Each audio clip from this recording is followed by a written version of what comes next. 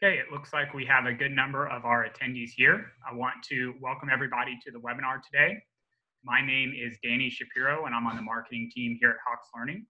Our speaker today is Dr. Latrice Bowman of the University of Alaska Fairbanks. Dr. Bowman has a master's in applied mathematics and a doctorate in online education. She has lived in Alaska for about 35 years and enjoys the challenges and experiences that come with living there. Dr. Bowman has been teaching and working at the University of Alaska Fairbanks for a little over 20 years, 14 of those with online and distance education. She has taught almost every undergraduate mathematics course, and many of those have been online. We have another very large audience today, and we'll do our best to get to as many questions as possible. My colleague, Jennifer O'Brien, one of our course implementation specialists, is also joining us in the background of the webinar today. She's here to help answer questions throughout, so please enter those into the Q&A as we go. If you have questions for Dr. Bowman, we'll save those for the end of the presentation. And on that note, I'm excited to hand it over to our presenter. Thank you, Danny. Hi, thank you for attending my presentation today. I'm going to talk a little bit about teaching online math courses and hopefully give you some tips for setting up both synchronous and asynchronous courses using Hawks, Gradescope, and your LMS. And even though I am talking mostly about Hawks, Gradescope, and in our case, Blackboard, we have used many other programs that can be incorporated into a lot of the things I'm going to talk about today.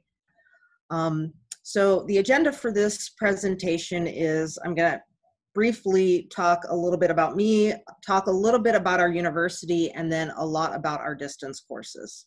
And again, most of these that I'm talking about are my math courses, but a lot of the things that I'm going to talk about can be put into some of the other disciplines. Okay.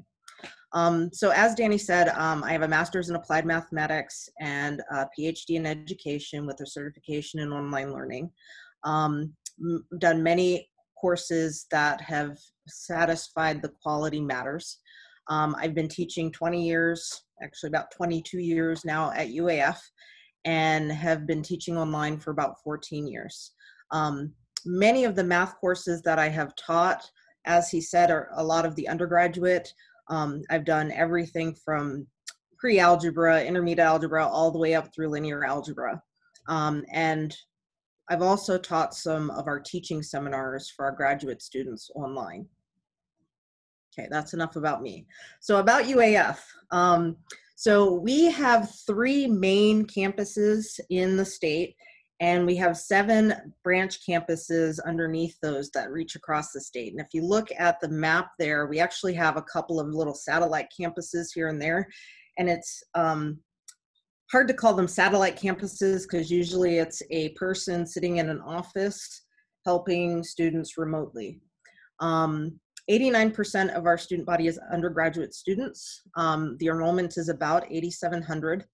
5,500 of those are in the Fairbanks area. And Fairbanks, if you see, it's this kind of big blue dot in the middle there. We are spread out throughout the state. 68% of our undergraduate students are enrolled in one of our eCampus or online courses. Our department, so the Department of Mathematics and Statistics, currently has 13 full-time faculty, 37 sections of undergraduate and graduate math and stat classes, with 15 of them currently online. All of the 15 are pretty much the core classes and a couple of our upper division math classes. Okay.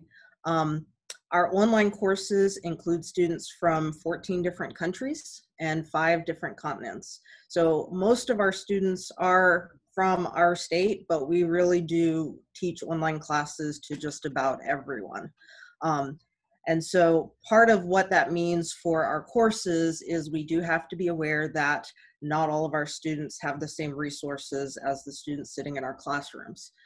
Especially those across our state. Our state is very vast, and some of our areas, students don't have internet at their house. Some of them don't even have cell phone coverage at their house. So some of our courses, we had to be a little careful with what we put in there. Okay. So we started doing online classes about 15 years ago. And the basic structure for our online classes was to make sure that there was equity to the face-to-face sections, which meant we wanted the same level of rigor, similar outcomes, similar expectations of the students. We wanted students to have some sort of collaboration like they see in the class. All of our math classes have small group work. And we wanted instructor collaboration, meaning even in our asynchronous courses, we don't want it where students just feel like they are on their own. We want our instructors to have some sort of collaboration with the students. And then we wanted to have that similarity of lecture in the class, and we usually do that through video. Students are typically graded on daily practice, which is usually through some sort of publisher software. Like I said, today I'm going to show you Hawks, but we've also used WebAssign, Alex, MyMathLab, Newton. There's all sorts of other ones out there, so whatever you're using, you can probably modify what I'm going to show you to do some of this stuff. All of our math classes have written work, and we have combinations or variations of written and online exams in all of our classes. And then lastly, the students are graded on participation, okay? And I'll talk a little bit about what I mean in all of these cases, okay? So first I wanna start with student contact. As I said, we wanted to make sure students aren't feeling like they are alone in their online classes, which is something we got feedback on the first couple of years we taught online classes. We had a lot of students saying, well, the class was fine, I was able to get through it, but I felt like I was on my own, and we really didn't want that. So we started by making sure that there's some required initial contact with the student at the start of the semester. This varies from course to course. We sometimes have faculty who do discussion boards where students have to come in and, you know, tell them their name, tell them what the major is, tell them a little bit about themselves, and then all of the students submit something and respond to other students' comments. Like I said, there's all sorts of different types of initial contact. I do a required initial contact where the students not only need to meet with me and meet with a tutor, but they also get contact through the course software, and I'll show you that in just a second. Throughout the course, we wanted students to make sure they knew that we were still there for them. And so in my classes, I use biweekly check-ins. This is not necessarily me emailing every single student and saying, hey, I saw you didn't turn in this assignment, come, you know, meet with me, let's talk about this. It's more of a check-in where I reach out to all of the students and let them know, hey, here's what's coming up. Here's where I think people are doing well and having difficulty.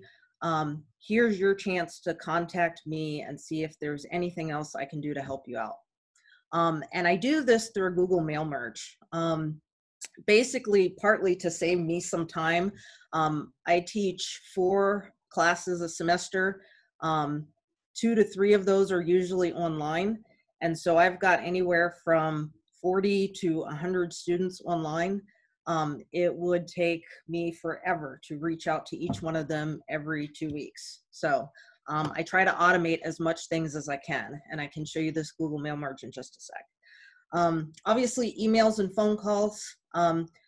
My only advice here is make sure you indicate etiquette for these. Students tend to email like you're their best friend, and sometimes the emails don't always make sense. So I do set up etiquette right at the beginning of the course and say, hey, if you're going to email me, please make sure that you've include this information, primarily your name, which course you're in, and give me some something about what your question is involving. And I try to give students a 24-hour response. That seems quick, but again, because they're in an online class, I'm not seeing them face-to-face every day, not necessarily. And so I want to make sure that I'm not holding them up for moving forward in their work, okay? And then lastly, student appointments. I put in parentheses your office hours. We have a lot of faculty in our department who still haven't come on board with my idea of student appointments. But me personally, what I found is when I set my office hours before, I used to say, okay, here are the hours I'm going to be available to you. And what I found is almost nobody used them. So what I did instead is I set my work hours for my online classes. It's usually 7:30 in the morning to 6:30 at night. And students can make appointments as they need them. I actually found I get more students using this than I had before with my office hours. And so as you can see there, I use You Can Book Me for that. And again, I'll kind of show you what that looks like. So I'm gonna, sorry, my screen. So the first thing I wanted to show you is the Google Mail Merge. And I'm just going to start with a simple welcome letter. This is basically the welcome letter I send all my students before the semester starts. So the week before, we get a list of all our students, usually through our LMS, which in this case is Blackboard for us. And I just give them a quick welcome. This just tells them, hey, I'm here. This is who I am. This is when class starts. Here's some things you can do to get ready for the class. And what's going to be expected of you that very first day the semester begins. And as you can see here, I've got some templates in here. This is an add-on in Google. So if you use Google, it's one of the add-ons you can use. And basically what I do at the beginning of the semester is I just pull from my LMS, my student data, and I'll make a spreadsheet out of it. It'll usually include the name of the student's emails. And again, we pull this from the LMS, so it's all their campus emails. And then any other information I'm gonna put in here. So for example, in this welcome letter, I'll put a course title in there and the description of the course. For my biweekly check-ins, I might pull a column out of the grade book. For example, I'll pull out worksheets, and then I'll create a if-then statement in the spreadsheet that says, if your worksheet grade is below this, here's the message you're going to get. If it's between these two values, here's a different message. And it just gives the students an idea of where they're sitting without me actually sending them a grade. I feel they can go into Blackboard and look at their grade. There's a nice grade book in there. I don't need to tell them their grade every week, but I can use those columns to give them some information about the course. And again, this is an easy way to reach out to all my students because it takes me just a couple of minutes to type these up. And I'll be honest, it takes me even less because I reuse them every semester and just change dates where I need to. But once I have these set up, I can simply send this to the emails and merge it, and it takes maybe 20 seconds for it to send it to all of my students. Okay. The other thing I wanted to show is the You Can Book Me. Again, this works with Google. It also works with some other calendars. But basically, I can set up, like I said, my availability throughout the week. And right now, this is finals week, so I kind of adjusted my hours a little bit because I don't want to be in there or available when I'm giving finals or presentations. The nice reason I use this with Google is because if I have other appointments that I've got to put into my calendar, this will block those out as well. So it does link with Google, and it's nice for the student because the student can just go over here and they'll pick a time and then it'll ask the information, and you can set up what this asks the students. I ask the students to put in their name, their email, what course they're in, and give me a brief description of what they want to talk about in the meeting. And I let the students pick the times that they want to meet. So they can set a 15-minute appointment if they just have a quick question, or they can set it up for an hour if they've got a couple of questions, or maybe they know they're not understanding something in the material, they can set a full hour appointment. And so, like I said, a lot of the faculty are still doing office hours. Some of them still use this to set up their office hours. Some have gone to the appointments and found that to be useful. Okay. Sorry, I've got to move this bar out of my way. And I'll just kind of briefly show you. So this is what one of the weeks in my schedule looks like. You can see I put in some things like my class, my face-to-face class. I had scheduled my time for grading my homework. And then most of the rest of that is student appointments. The students book it, and then it populates right to my calendar. So it makes it very easy for me to see who's coming, and I can click on it and find out what they wanted to do. All right, let me go back to this.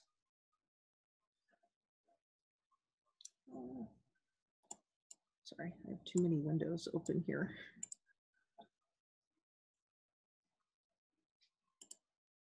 Okay. So for each of the lessons that we do, as I said, we like to try and keep some sort of lecture in there.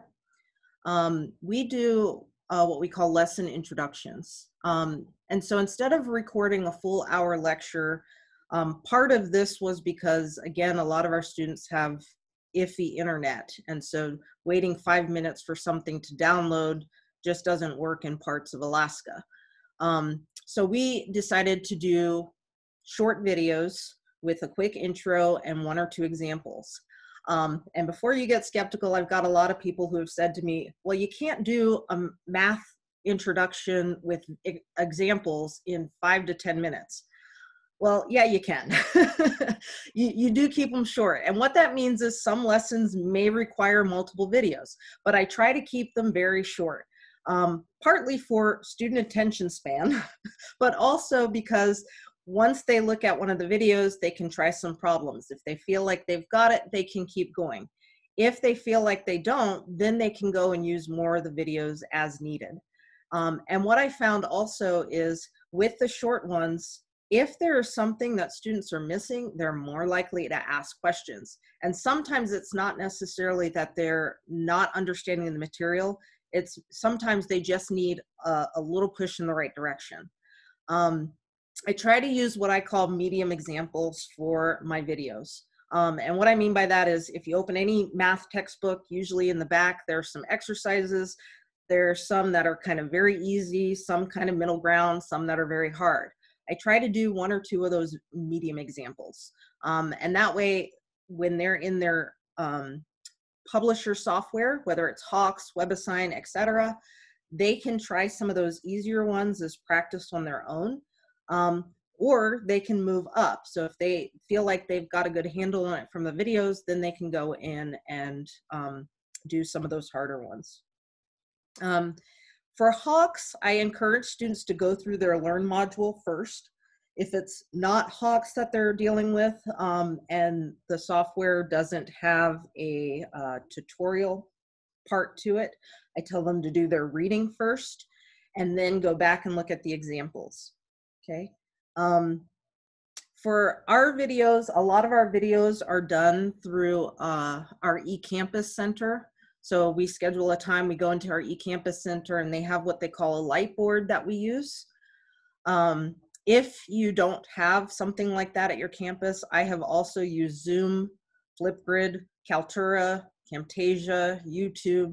I actually have a whiteboard in my office down the hall and set up a video camera and recorded. There's all sorts of tools out there that you can use. Zoom is nice for really quick things. If you don't have a nice setup for a camera, flip on your Zoom screen and record. It works very easy. Flipgrid is another one that's pretty easy to use. One of the reasons I mentioned Flipgrid, it is not the most advanced, but what I like is it keeps the videos short. And our university has Kaltura built into our Blackboard system. And I will say YouTube I used before I started, we had some of these other tools. Part of why we do these lesson introductions is, again, this gives a sense of instructor presence in the course. So even if it's an asynchronous course and you never actually have meetings with the students, this way they can see who you are. I am not saying that I don't use the publisher videos in my course. I love those videos and all of them are posted in my course, but this way the students kind of get a sense of who I am. And I emphasize things differently than what you're going to see in some of the Hawks videos. So it's nice to have kind of both in there, so students get a little bit more from the information. So here I want to just kind of quickly show you. So this is the light board I'm talking about. Ours, once we get the videos made, we can post them in Kaltura, and then we can easily embed them in our LMS. So in this case, Blackboard.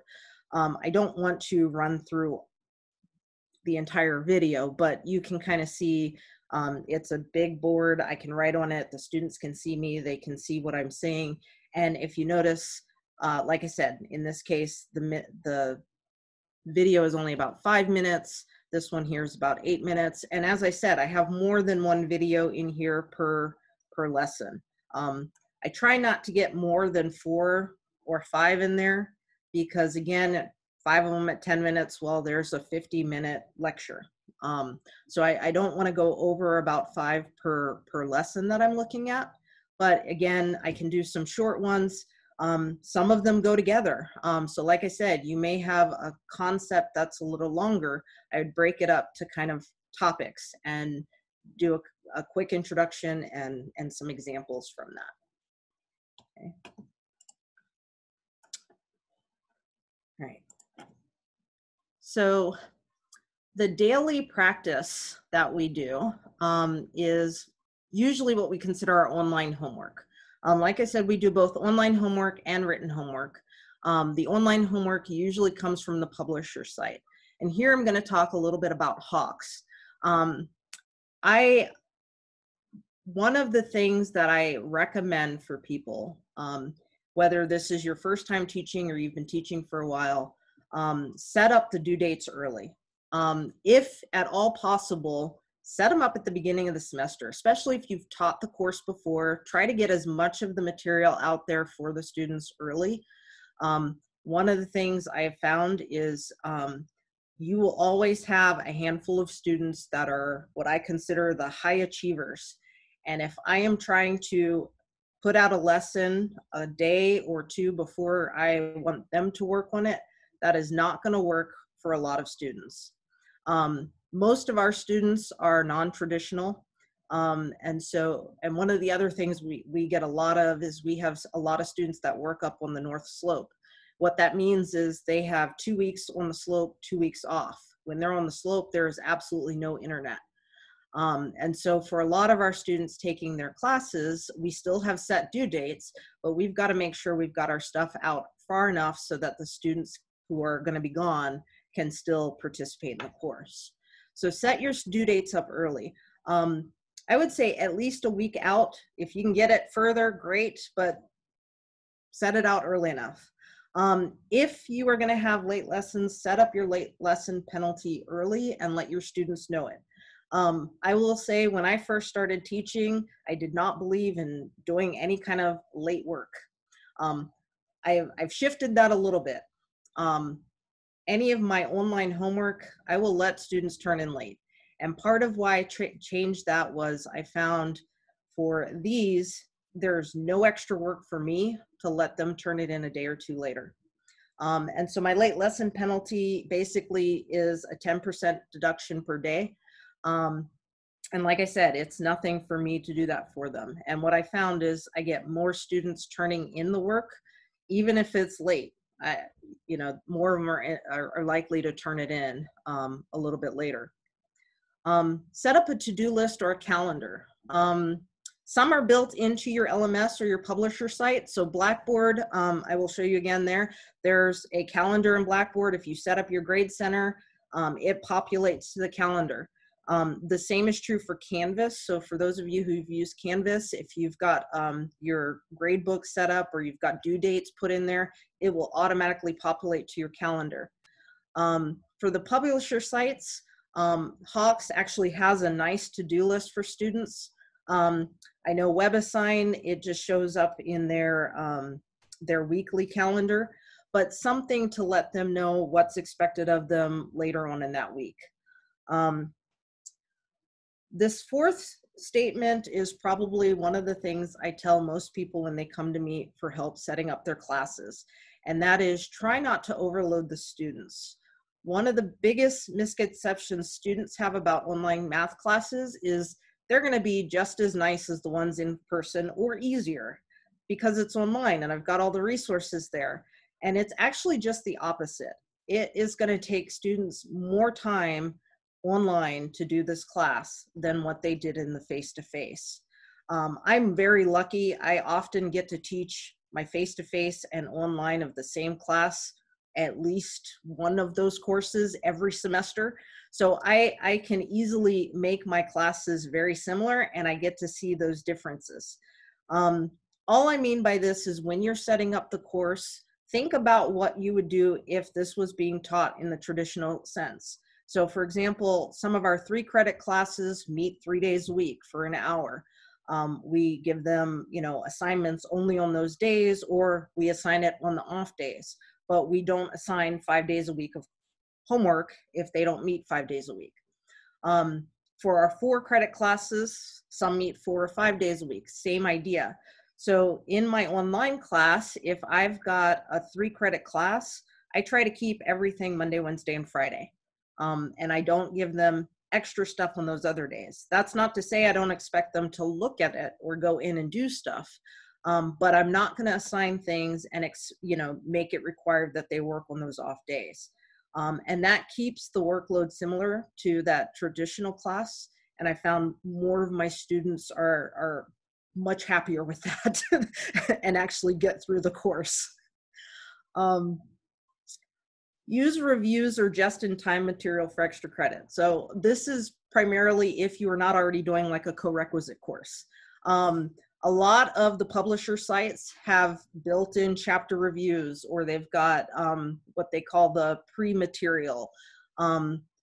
This is very easy extra credit for students. And I don't put due dates on these. I just say, hey, if you've done this by the end of the semester, it's great if you do it at a certain time because it's only going to help you. But if you've done it by the end of the semester, you get a little bit of extra credit for it. And that's typically for my lower level, so the 100 level classes. I don't usually do that for my 300 level. And then the other thing I would say is, again, this is more specific to Hawks, but there are some other publisher sites that do this as well, and that's the assignment reviewer. If you have a way to go back in and look at snapshots of your class, use that to help guide review sessions, or if you're teaching synchronously, use part of that synchronous time to go over the stuff that the students have missed. I'm gonna kind of look at a couple of things here. So I am going to jump into my Hawks class very quickly here. Maybe. This is the only one I didn't set up ahead of time because I knew my internet would lock me out of it. So a couple of things I had talked about. For those who have never used Hawks or are not using Hawks, I apologize for this section. Like I said, there's similar things in WebAssign and Alex and in my math lab. For those who use Hawks, here's where you can set up your late lesson penalty. And like I said, you can decide how you want to do it, whether it's graduated or fixed, or if you want to do a percentage or by points, and how many days. And so like I said, for mine, I set it up with a 10%, well, it kind of doubles, a 10% deduction, and then the max they can lose is 50%. So if they turn in that daily practice, they're still going to get some sort of credit. The student to-do list, like I said, in my Blackboard course, they get this as well. But again, I like in Hawks that you can break it up however you want, and it shows them everything that's due. So my courses, I usually do set up the modules weekly. So each week they'll get an announcement. It'll tell them, hey, this is what you're going to be working on this week. And then in their Hawks and in Blackboard, they can see exactly what's due. The other thing in here that I want to quickly show is the assignment reviewer. And as I said, it's a good snapshot of kind of what's going on in your class. And I want to pick a particular one. I want to pick this assignment because, again, what I can do with this is I've already assigned these, the students have done them. What I can look at is how well the students are doing. And so if I have a review session coming up, or even my synchronous session coming up, I can say, oh, well, this is a problem that a lot of the students missed. What did it look like? And it can show me what that problem looks like, and I can get an idea of what to cover in that review session. It makes it very easy to do quick review sessions. And sometimes in my synchronous classes, like I said, I'll use a portion of that synchronous time. I'll pull up this assignment reviewer and go through the problems with the students. For some of the review sessions, if we're not meeting synchronously, what I will do is pull these up.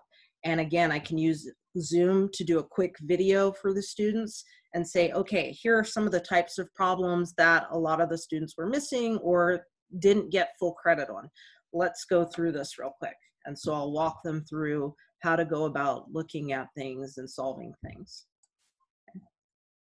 The only other thing in Hawks that I want to mention in here, which is another thing that I like to use, is in their reports. So in the detailed student grades, and I'm not going to pull this up because I don't have a dummy sheet and I don't want to give you guys my student information, but in here, this is one of those things I use in those synchronous sessions that the students set up. So those student appointments. If a student makes an appointment with me and one of their questions, which is one that I get all the time, is how am I doing? How do I improve my grade? This is one of the first places I will go. I'll pull up the detailed student grade and pull up that student, and it will give me a snapshot of what the student's grades look like. Now, this one I can do because I have an account in here, and I will tell you I'm an awesome student because I've done everything on time. But it'll give you basically everything that student has done. And it's color coded. So when I look at this and I see green, like I said, I'm a really good student right now. But it also has blue and yellow. So yellow tells me that the student turned something in late. Blue means they haven't done it yet. And if their bar, so where it's kind of gray and white, if that bar is orange, it tells me they're overdue with something.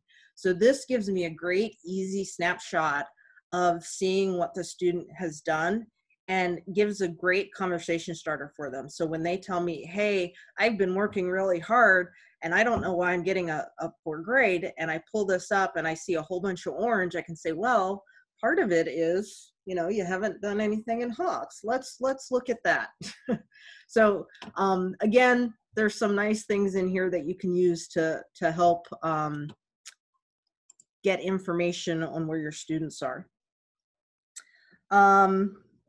The other thing I wanted to show under this kind of daily work, all of your LMS systems have some sort of menu. All of the publisher sites, well, their sites, they have a website.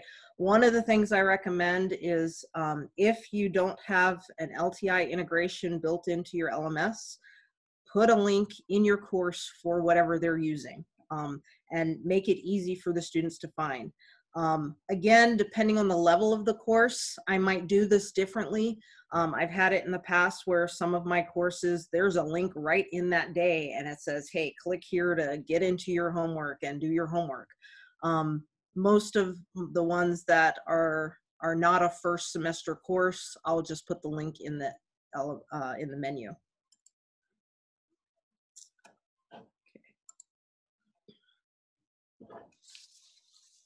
I think I showed all of that. Let's go to the next slide. All right, written assignments. So these next two things I'm going to talk about, I would say when we had the COVID-19 push to move everything onto online, faculty in my department who had never taught online, these were the two biggest questions we had were, well, I've never done an online course. How do I get my written assignments online? I will say when I first started teaching online, I used email. So students were allowed to just write out their problems on paper, and somehow they had to figure out how to digitize it, and then they would email it to me. I would say that lasted half a semester. Like I said, I've got about 100 students a semester online, and getting 100 emails with attachments that I've got to pull out and download, that was just not worth the time. It was more of a headache than it was worth. So then I started using Blackboard and Canvas. And I say both of these because our institution actually uses both LMSs. Blackboard is the main one, but we also do some of our online courses through Canvas.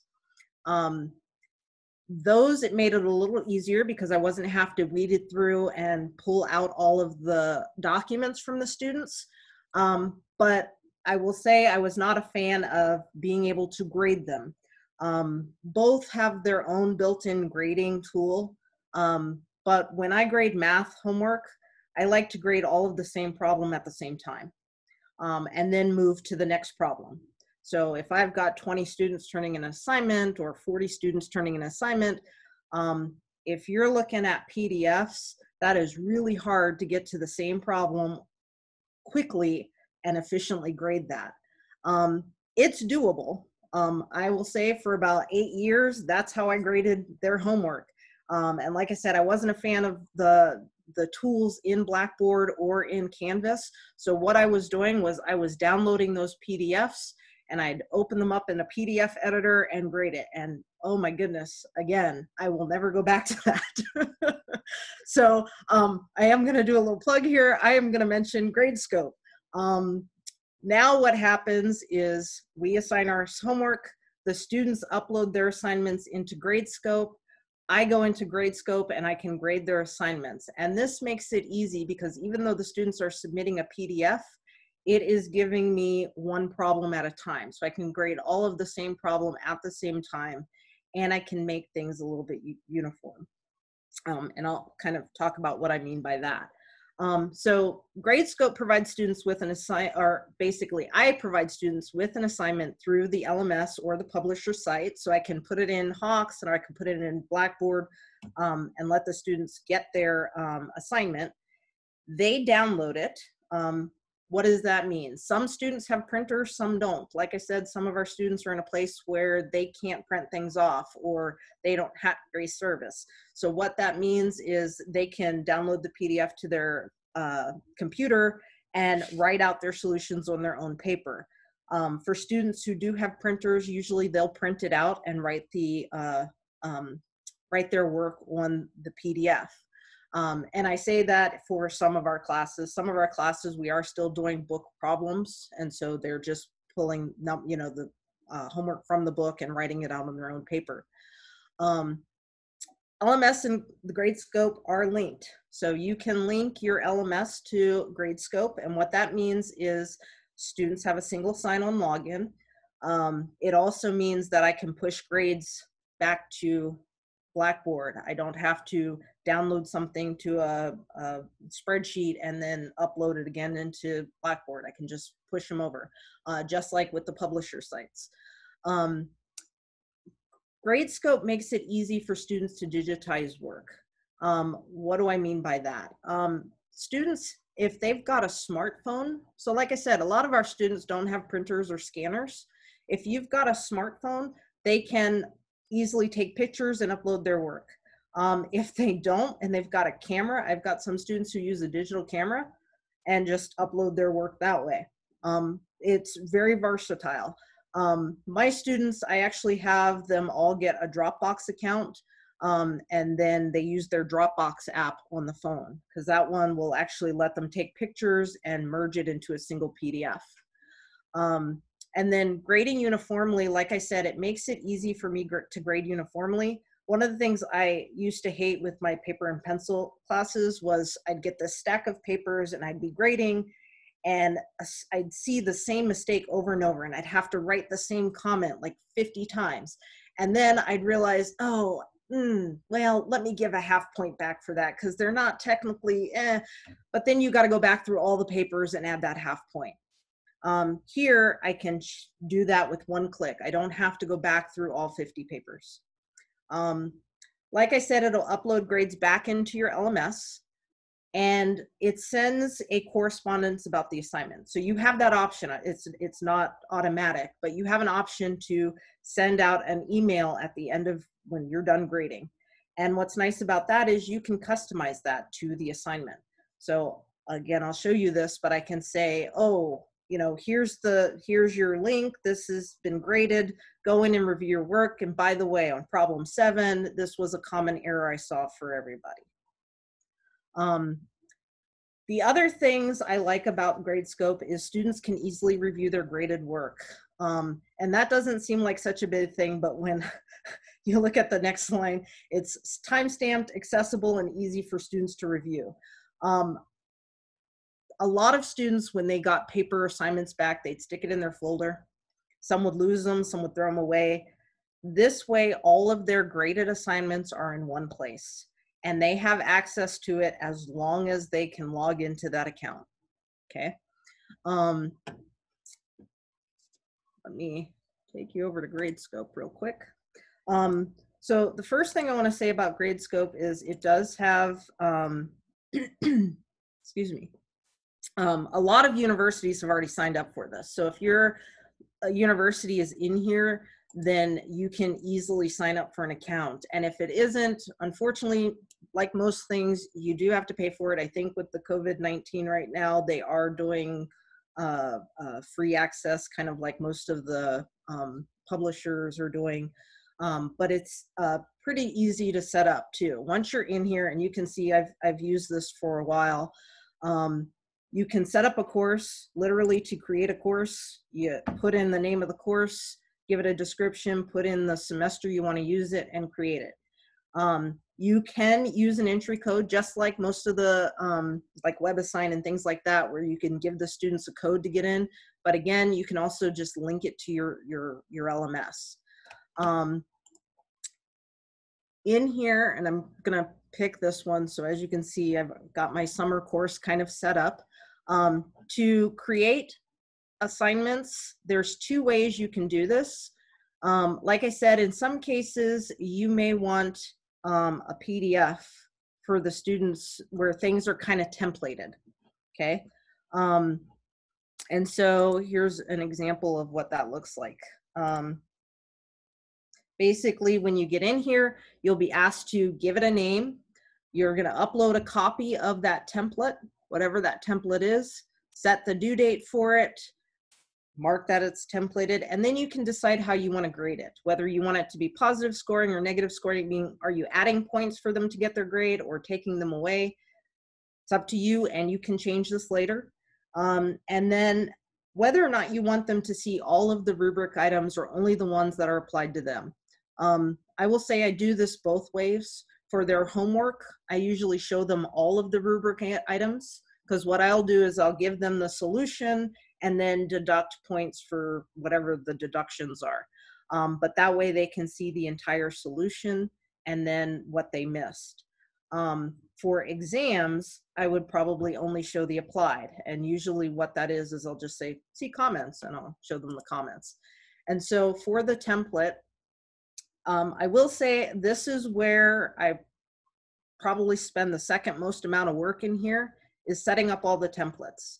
And that's because I have templated assignments. You don't have to have templated assignments, and I'll show you what that looks like in just a second. But basically, I'll set up the PDF, and this is something I just type up in LaTeX, and then put it in. And over here, you can see I've got what the, a short description of what the problems are and what the points are. Once you save the outline, it's in there for the student to see, okay? And here you can kind of see, this is what it's gonna look like when you go to grade it. You'll notice the manage subscriptions is already, or submissions is kind of already checked off. I kind of went over that because that's where you're going to see all of your student names who have submitted something and the timestamp when they submitted it. This is where you can start grading. And I will say I probably am not using this to the best of its ability because they do have a built-in, I don't know what the word, an AI, a built-in AI. And you can see I kind of uploaded my own solutions in here just so you could see what the grading looks like on this. But one of the things that it'll do when you first come in is it'll let you group group problems together based on what the students answered. You can do that. I just go through and grade it individually. But what that means is I can come over here and actually set up my rubric. It's always going to have the default in there, the points that are there based on that template you set up. And like I said, it does work with LaTeX. So now you can see me kind of very slowly type in here.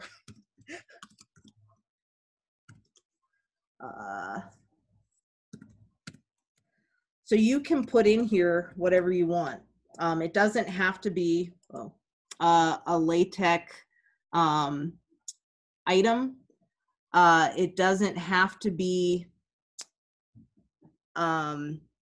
even a problem. You can actually type in here missed property. Again, you can see my quick typing when I'm nervous.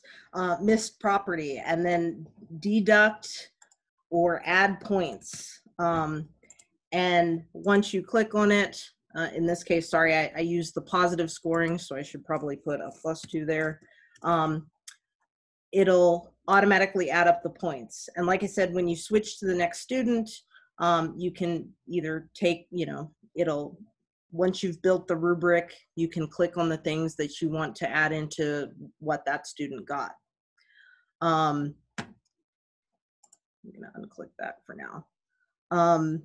This is all under the grading submissions. You can go back and forth. You can zoom in and out. You can make comments on here. So I can actually write on here. I can also type things in here. So you have options to how you want to grade it.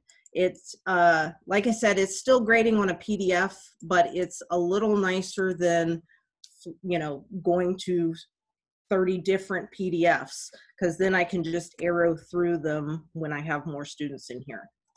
Okay. Again, I'm the only student in this course. Bob Bowman is actually my alter ego. In here, once you're done, like I said, I can post the grades into Blackboard. That'll just push the grades over to Blackboard, so I don't have to, like I said, download a spreadsheet or anything.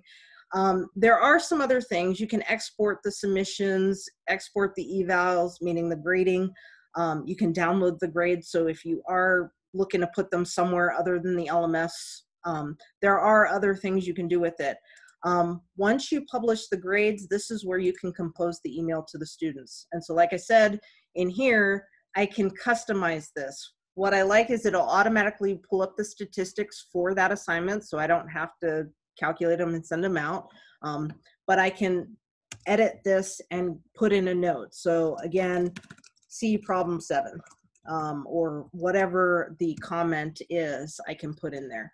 I can also put reminders to students, which I've done. So if this homework is right before the next exam, I might give them some information about the homework assignment and then skip down and say, and don't forget to study for the exam that's coming up on Monday. Okay. All right. I think that's all I need. Oh, so the other thing in here that I was going to show you is if you don't have a PDF. So if you are assigning problems out of the textbook, or I don't know, I don't really assign any out of the textbook, but I'm going to show you what that one looks like. And so in this case, when I set it up, I'm still going to put in the name. I'm still going to have to upload a PDF of something, and I'll show you what that looks like here. But I'm going to check the variable length submission. And this just means that when students are uploading their own pages, you might have some students that fit all their work on 4 pages and someone else fit it all on 9. that's fine. They're still going to be able to upload and still be able to show you where their problems are. Okay. So here, same scoring things as before. When I get to the outline, so for example here, and as you can see, this says midterm 3. So the next thing I'm going to talk about is the exams. And so this is one of the things I've done where my students for their exam, I'm not going to put the actual exam in here because students can upload multiple times. Gradescope is working on that. After the COVID-19, they're making some changes to their platform. But what I've done is, again, I'll put the exam in my LMS, and then they come here to upload it. And again, I can set up the, what I want here. This can be set up at any time. I don't have to put anything under this title until I'm ready to. So if you don't want students to see anything in here, you can upload a blank PDF, save the outline, and you're good. Okay. I'll talk a little bit more about the exams, but I figure I should do that as we get into the presentation. So this, for exams, there's 4 options for exams. I put proctored versus unproctored, but really you've got about 4 different types. There's the online and written. Online proctored, you can use any of the there's lots of tools out there. Respondus and RP Now are 2 that I know of. Our Respondus is usually in some of the publisher sites. RP Now is one of those that you got to buy a school license for. I will say I know our school uses RP Now and it charges students like $10 per exam. So I'm not really a fan of that, but it's an option, and I know different schools do it differently. There's online unproctored. These I usually use for practice or review. You can make them timed or not timed. You can do single or multiple attempts. So if I'm doing like a review, I might allow them unlimited attempts and they can go in and it'll regenerate the problems. And these can be found pretty much everywhere. They're in your Blackboard system or Canvas. They're in the publisher sites. So Hawks has some web tests in there that you can do. WebAssign, I know, has some that you can build. Alex definitely has them. I mean, they're pretty much in all of the sites. Gradescope even has an option for that now as well.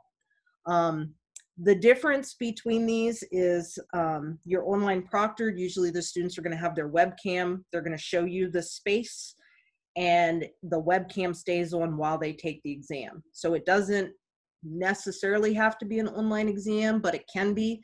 That online, like Respondus, that's a web browser blocker. So when the students start the exam, they can't open other websites and things like that. RP Now, we've used that for written exams as well as online. And like I said, they're just using their webcam. For the written exams, proctored and unproctored, I would say before COVID-19, all of our written exams were proctored. Students set up their proctors in the first week. We work with our eCampus. eCampus will send out instructions to all the proctors and kind of vet them, make sure they're not related to the student and things like that. And then we set up dates and reminders. My only caution for this is beware students' costs, because some students are in a place where they can get to a testing center at their local college or university, and they're not going to be charged. Sometimes if they're not a student there, they can be charged anywhere from $45 upward per exam. I've also had students who use like local libraries for their proctors and things like that. Again, just be aware of the cost.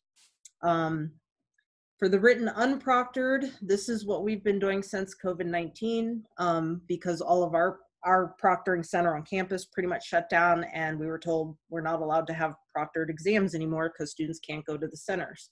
So what we've done is we're doing timed exams. So kind of like what you saw, we'll post them in Blackboard, and I can show you in Blackboard how we do that. We look at when they downloaded the assignment, And then, like I said, when they upload it in Gradescope, we get a timestamp, so we know exactly how long they took on the exam. And we do tell them, hey, if you go over the time limit, you're going to get a penalty, a percentage taken off. And we make concise instructions for the student that pretty much show up the week before the exam. So, for example, obviously well, I shouldn't say obviously, this week is our final exams. And so last week, students got these messages, hey, set aside some time to study for your final.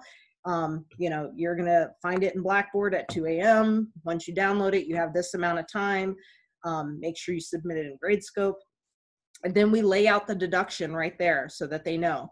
And so one of my classes is doing their final today. Basically, we put the information in there again, and there's a link. And one of the things we did, Blackboard does this nicely. I know Canvas does it as well. I don't know about other LMSs, but you can set the tracking on this. And what that means is I can open up a view of who downloaded this when. I guess I shouldn't show you all that. But it gives me the student names, and it tells me exactly when they downloaded it. And I can then go into the Gradescope, and when they submit, I can see the time difference. It is not a perfect system, but it does give us a way to at least give timed exams when we're not right then and there.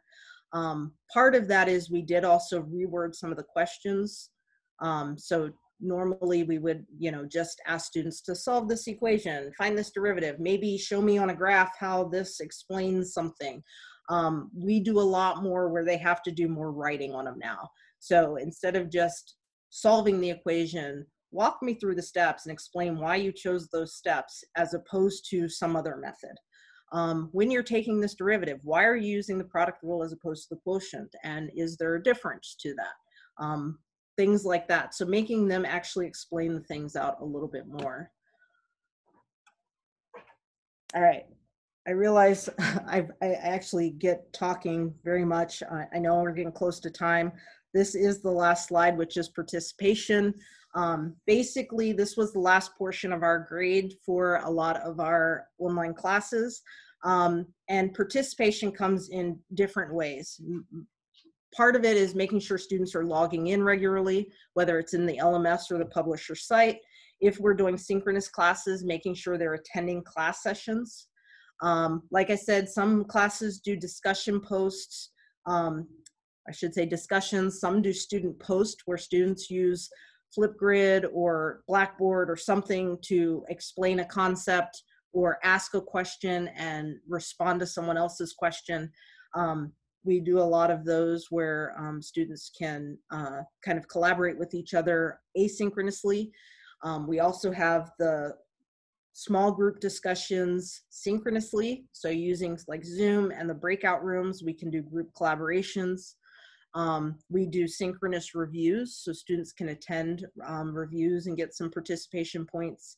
For asynchronous classes, we also do things like those biweekly check-ins. You have to respond to 4 of them during the semester to get some participation points. Or you have to attend X number of tutoring appointments or X number instructor appointments. Again, they get to set those up. So just throughout the semester, attend 4 of these. There's your participation. So there's different things you can do there for that. But again, this is not all of what you can do. There's all sorts of other things out there. This is just some of the stuff we've done in the past. Okay. I apologize for like just going, but whew, questions. That was great. Thank you so much, Dr. Bowman. Yeah, you covered an amazing amount of topics. We've gotten questions on a lot of it.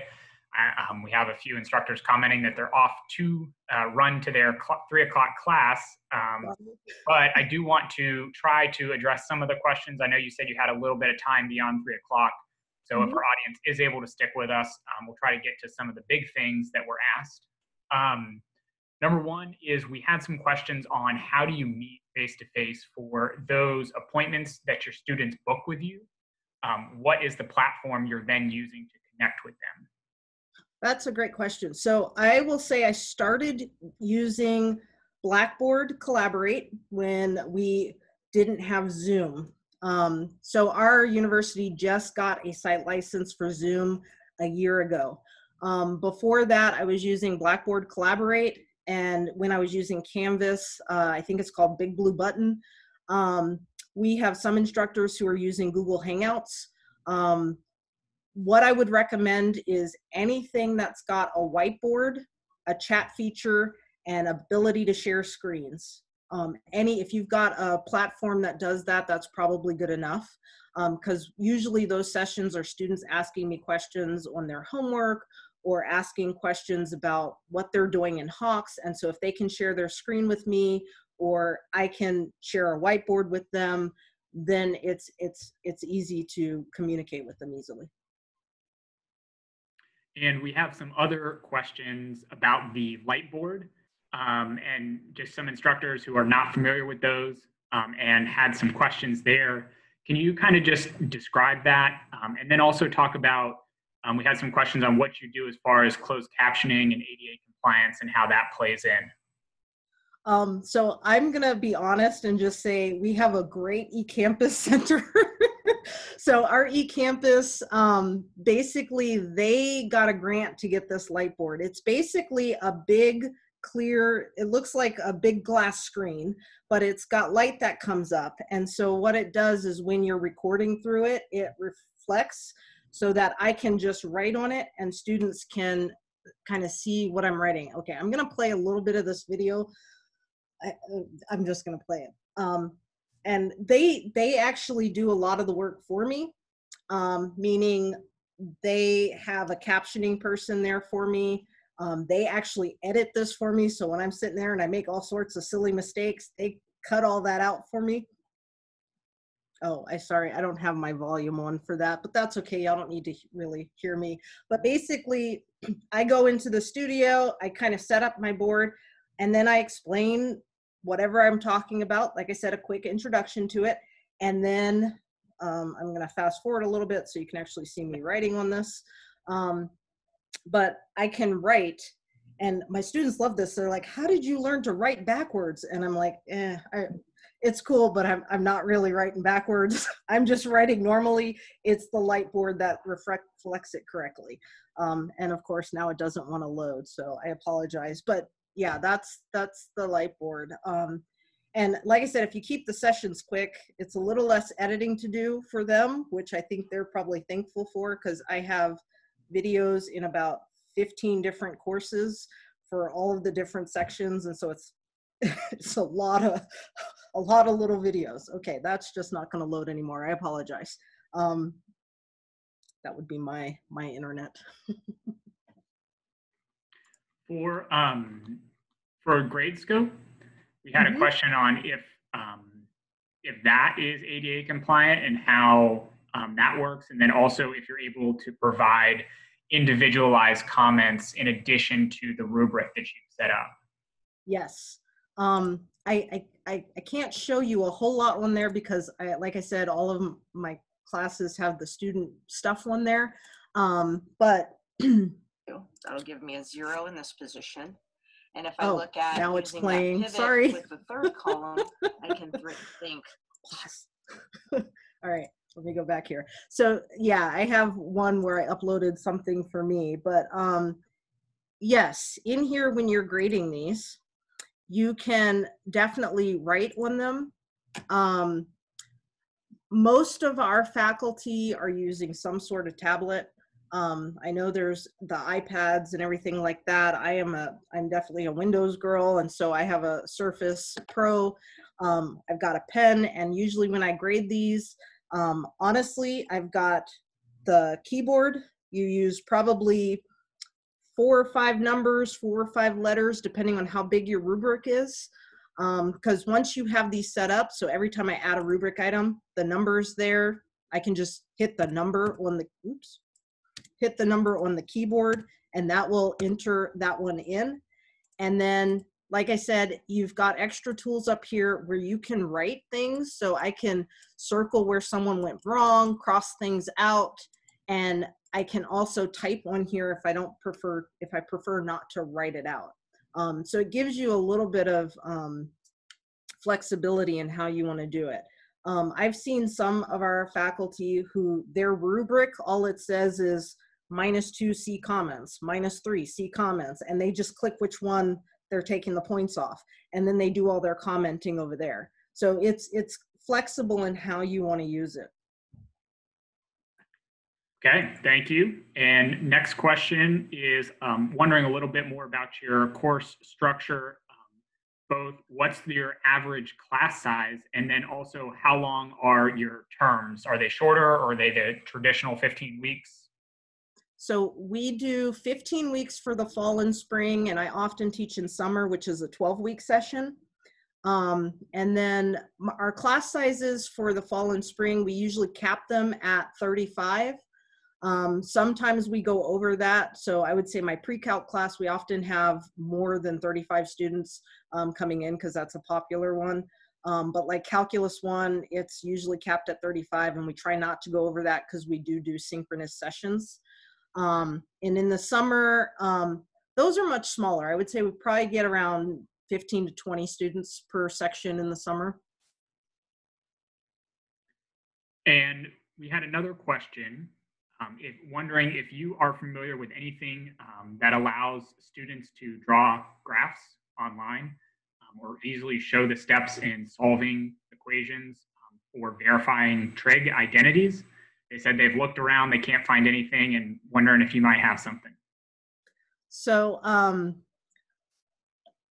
my short answer is there's not a whole lot out there.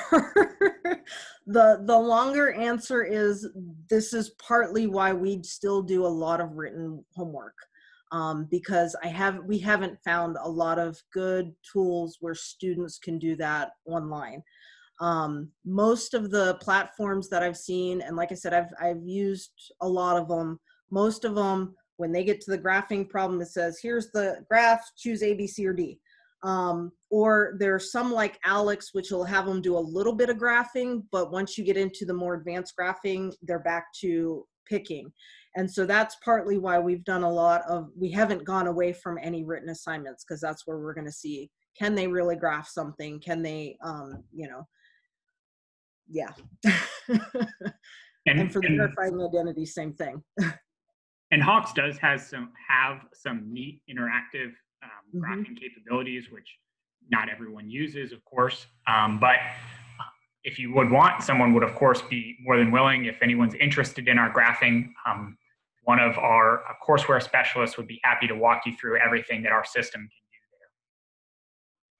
do there. Okay, next series of questions is wondering a little bit about cheating and some of the apps someone specifically mentioned, Wolfram Alpha. How do you deal with those?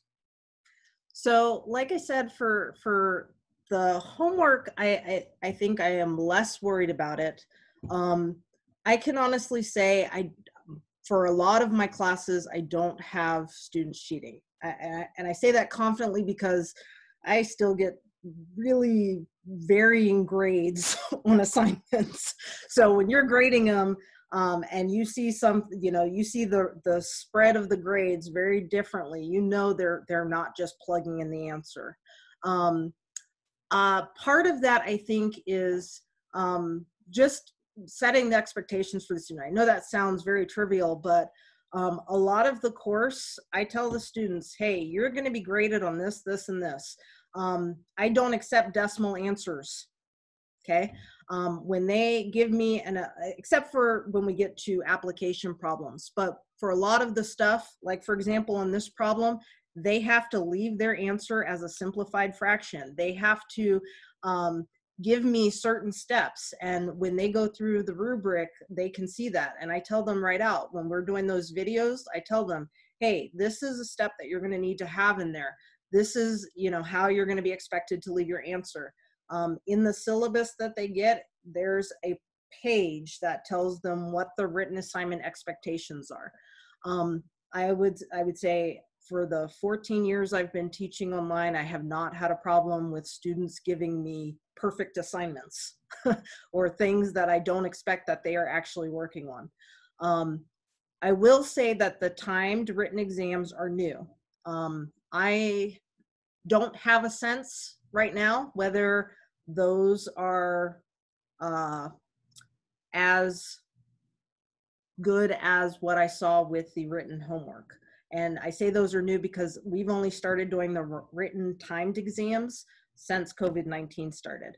Like I said, before that, they were all proctored written exams. So we didn't have a problem with that. Can you talk at all about the sense of community between students? You mentioned the small group discussions that you're doing on Zoom. How are those implemented? And is there anything else you do to create a community between the students? So I think for my classes in particular, it starts with their introduction assignment. So the first assignment, like I said, I do a quick discussion where they've got to tell a little bit about themselves. It can be something funny. It can be straightforward, what I'm doing, taking classes, whatever. And then they've got to comment to other students. And usually once a week, this is for the synchronous sessions, I will say. Usually once a week, we have a synchronous session. Like I said, some of them we actually meet 3 times a week. But part of those is doing small group work. And like I said, we use Zoom right now. Like we've done it before with Blackboard Collaborate. We put them in breakout rooms. And part of the breakout rooms is I'm not assigning the groups. They're kind of just randomly assigned. So students do get a chance to kind of meet with the other students in there and get a feel for them. And we always try to keep the assignments in those group collaborations small, but easy for them to discuss stuff. So it's not like, oh, you're just all in the same room working on a problem. It's y'all are all in the room and y'all actually have to kind of talk and get to know each other a little bit. And then the next week, we're going to do something a little different and you're going to be with different people. So it's not like they just get one small group in there and form a clique. Do you experience the students struggling with technology, whether it's Zoom or any of the other Gradescope or any of the other things you use throughout your course? Not as much anymore. I would say the first couple years I taught, it was kind of a slow learning curve. Usually by the 4th week of class, everybody kind of got into the groove of things. Now it's a little quicker, but I think now it's a little quicker because I require that initial appointment with the students. So within the first 3 weeks of class, every one of my students has to meet with me. Like I said, there are 15-minute appointments, but what we do in those 15 minutes is, one of the first questions I ask them is, how is it going? Have you been able to get into Gradescope? Have you gotten into this? Have you figured out how to upload your work? And in there, we kind of talk about any issues they're having. The other side of that is in all of our courses, we have a link that goes to either an about this course or a begin here. And in there, it's got a copy of the syllabus, a copy of the schedule. It talks about how to submit things and whatever software we're using in that class. So this is my 314. They use my math lab. They do a browser check. And then we go through and we have them actually get into the stuff that very first day of class. And so they get a good sense of whether or not they can can work with stuff. And again, part of those instructor appointments that students can set up is if you are having any troubles, and I tell them this all the time, every email that goes out says, and if you're having any issues, please contact me, please email me, please phone me, because if they can't understand the technology, they're not going to do well in the class. And so usually by the 2nd week of class, almost all my students have figured it out. They've figured out how to submit things, how to access things. The technology does not seem to be a problem there. And final question, I know we're a little over, but we really appreciate you sticking with us. We had a couple questions on LaTeX, and if you need to know that in order to implement Gradescope in a classroom? No. So the short answer is no. If you want to type the mathematical symbols in their form, so if you're using integrals or derivatives or things like that, they actually have a quick, what do you call it, a quick guide that says, here's the simple things you need. I think I know 4 things. I mean, I use LaTeX a lot, but I only use 4 things when I'm grading in LaTeX in GradeScope. You don't have to use it. I can use the fraction symbol and put a fraction in there with a 2-3, and students will understand that perfectly fine. I would say if you're going into those higher level classes where there are symbols, like actual math symbols you want to use, like integration or things like that, then I would say look at that guide and at least use those little ones. But no, you don't have to know LaTeX for it.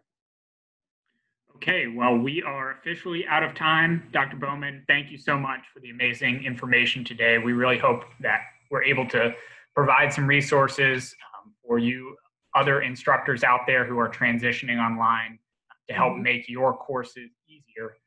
If you need to email us or you have any questions, you can reach us at marketing@hawkslearning.com, and we will be sending out a recording of this presentation along with a webinar certificate tomorrow for all of you who attended today. So thank you again for the great Q&A, and we appreciate everyone attending. Thank you, guys.